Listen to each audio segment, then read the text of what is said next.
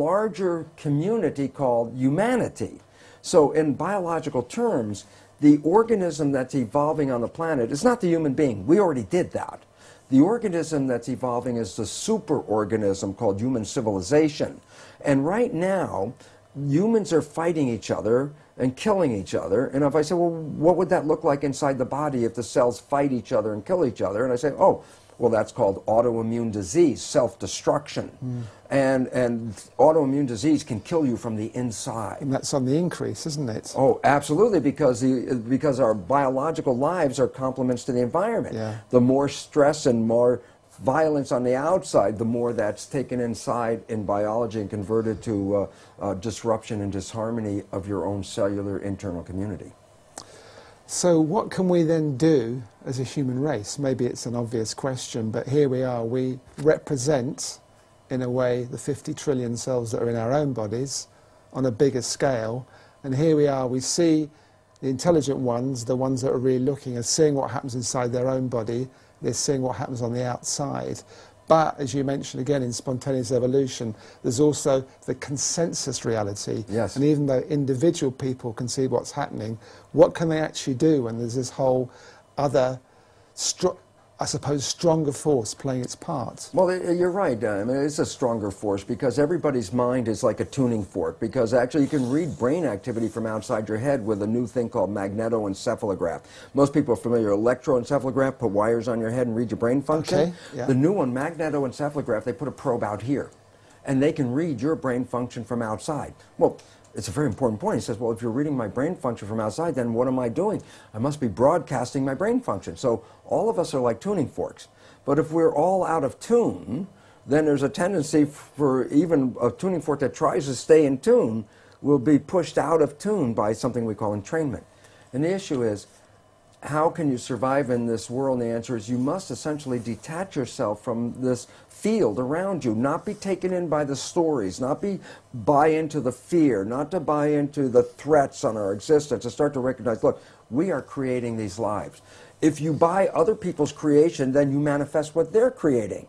If you want what you want, then you have to not get engaged. And the more conscious you become, the less you are affected by the outside fields. And so this rising consciousness that we're seeing is the evolution of humanity to rise above the noise of the background and recognize you're the creator, just like we talked about. If you can create a honeymoon for yourself while you're in love, and everyone started to create a honeymoon for themselves, then all of a sudden the concept of war and violence would disappear, because if everybody's in love and everybody's in harmony and everybody's so excited by being here, then the competition and violence that we live by because of today's beliefs would disappear.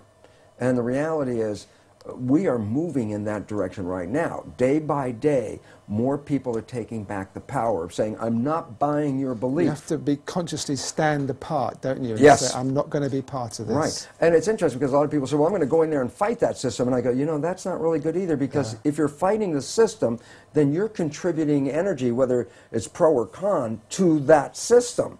The way to fight the system is not to be part of the system. And it's fun because I talked to some British people I know, and I forgot what they were called, but they were people who are somewhat living all through England, but nobody knows where they are or who they are. They're sort of out there, and they're having this life independent of the government even knowing who they are. And it's like, some level, we all have to start doing that. But when we do that, then we'll find there's more of us than the other ones. And then all of us who are on the outside of the system actually become the new system. So there becomes this critical point where things start to shift, you feel? Yeah, and I think we're really approaching that with 2012, and I think that is a very auspicious beginning, because it's not a mystical thing. It's really a change in the energy fields of the Earth, because the Earth is changing its position in relationship to the Milky Way. So basically, the energy that comes from all the stars and the sun especially influence who we are. When we change our positions in the relationship to the field, we change our response, because we evolved in the field of energy, and when the field of energy changes, so do we. Something else you talk about in the book, which I found quite fascinating, was the placebo effect and the nocebo effect. Yeah, yeah. It's funny because a lot of people understand what the placebo effect is. And what is this? Well, It's interesting because medical science has revealed that from 1/3 to 2/3, which is significant, of all healing, whether it's drug-related or surgery or whatever healing process, the healing didn't come about from the process. The healing came about because the person believed the process was going to heal them. So if I give you this brand new drug and it's purple colored because that makes it really special, you know, and it's funny because there is a drug, a purple drug, and they said, it's purple. And everybody's like, oh, wow, that's got to be special. But people believe that the drug holds this effect. And you give a person this drug, and all of a sudden they heal themselves and they say, yeah, the drug did it. And then you tell them later, but it was just a sugar pill. That healing didn't come from the drug. It came from the belief in the drug. So the belief in healing is what heals you. So it comes back to the mind again, doesn't it? Yeah, it's again the power of belief. In this case, it's a very positive belief that this procedure, drug, or whatever is going to heal me. But what people haven't talked about, because everyone knows about the placebo effect, is that the placebo effect is based on a positive thinking. What is the consequence of negative thinking? Well, science has a term for it, but it hasn't really come out in the public. It's called the nocebo effect.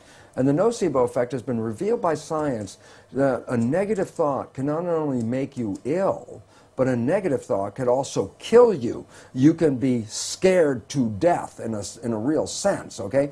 And why is that important? Because it turns out it's not just the positive thought of a placebo that's influential. The negative thought works the same way with the same power, but in the opposite direction. So basically, it's not placebo, nocebo. It comes down simply this. It's the power of thought. And a positive thought will move you in a healing direction, and a negative thought will move you into an illness direction. But before I get off that topic, I don't want people to go out there in the audience and go, oh, one of those positive thinking kind of guys. And it's like, it's more than just positive thinking. It's a commitment and an intention of positive thinking. It also really needs the support of your subconscious belief. Because if your subconscious belief is going, oh, that new age weirdo stuff, that's what your subconscious is programmed to believe, and yet your conscious mind is the one that says, I will think positive thoughts, and I go back to the data. Only 5% of your life is coming from the conscious mind. So if you're only entertaining a positive thought with your conscious mind, you're only contributing 5% of that to your life. 95% of your life is still coming from the subconscious. And if the subconscious doesn't hold those beliefs, then you're actually fighting yourself and not likely to realize the expression of a positive thought. So let's look at this again practically. So someone's not feeling well, they've got, I don't know, they've got the flu, or they've got something wrong with their stomach or something. What should they practically do? They should presumably go to the doctor and get a diagnosis. Would you go along with that? I'm just trying to see where this goes in day-to-day life. Well, I wouldn't say don't go to a doctor, but I say before you go to a doctor, just look around and think about this. What's going on in your life? Where the stress is coming from. Because it's almost, your physiological expression is a complement to your life experiences. Those people that are happy are healthy. As I said, when you're in the honeymoon, you didn't get sick in the honeymoon. That's when you're absolutely healthy. But when you got caught back up into real life, that's when illnesses start to occur.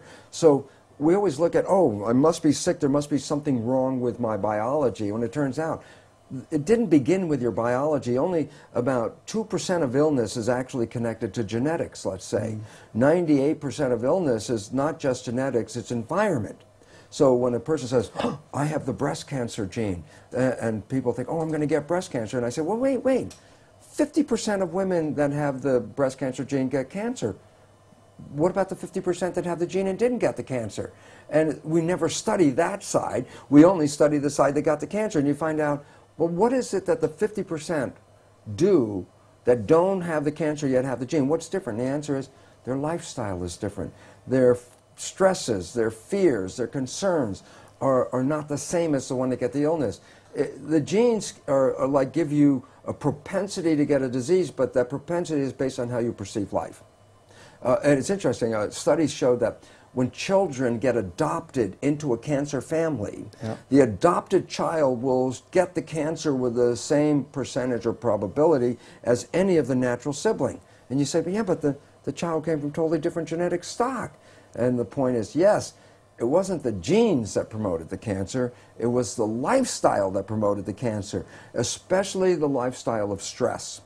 And then I say, well, if stress is causing lifestyle, and I look around at the world and I go, my God, no wonder everybody's sick. Every day is filled with more stress than the day before. And if you buy into the stress, you take that disharmonious vibration, essentially, bring it in your life, and you end up with disharmony inside your body. Your life is a reflection of what you see. Yeah, it's a question of going back a few steps. That's what I'm hearing, and just looking to see, well, I'm not feeling well, and I had the same thing last year. What's behind that? Am I happy in my life? What is emotionally happening? Absolutely. What is happening physically? Am I doing the right things to support my body? Absolutely. It's a fundamental look, isn't it? I don't want to say don't go to the doctor, so I'll go back just 20 years ago, the last time I went to a doctor. Okay. I went to a doctor because I had pneumonia. And I said to myself, well, yeah, I can see why. At that moment in my life, there was so much stress going on in my life that I could see I had opened my system up to that. But then I also realized, okay, well, I can, handle this with my consciousness. But then I realized the bacteria were doubling and they're growing faster than I can handle my consciousness. So I said, okay, now's the time for some penicillin. But the concept of it was, I don't rely on the penicillin, and all I had to say was, look, I get back on my feet and I go, it was my responsibility. And if I don't get into that same stressful situation again, then I won't have to go through this again. And it's been 20 years. So it's intelligent learning, isn't it? Yes. Don't discard the element of medicine until your consciousness gets high. And the fact is, when people have lower consciousness, because they're not strong enough in their consciousness to really manifest everything they want, they really need to take care of themselves more. Eat better, better nutrition, do more exercises, do these things to add to your health. But the surprising thing is, if you get more and more and more conscious, there's a point where you get so conscious, then you become like the person we refer to as Jesus, who does all these miracles. And what did Jesus say about the miracles? He said, you could do these better than I can do them, but you don't believe. And that is the absolute truth. Because when you fully have control of your consciousness,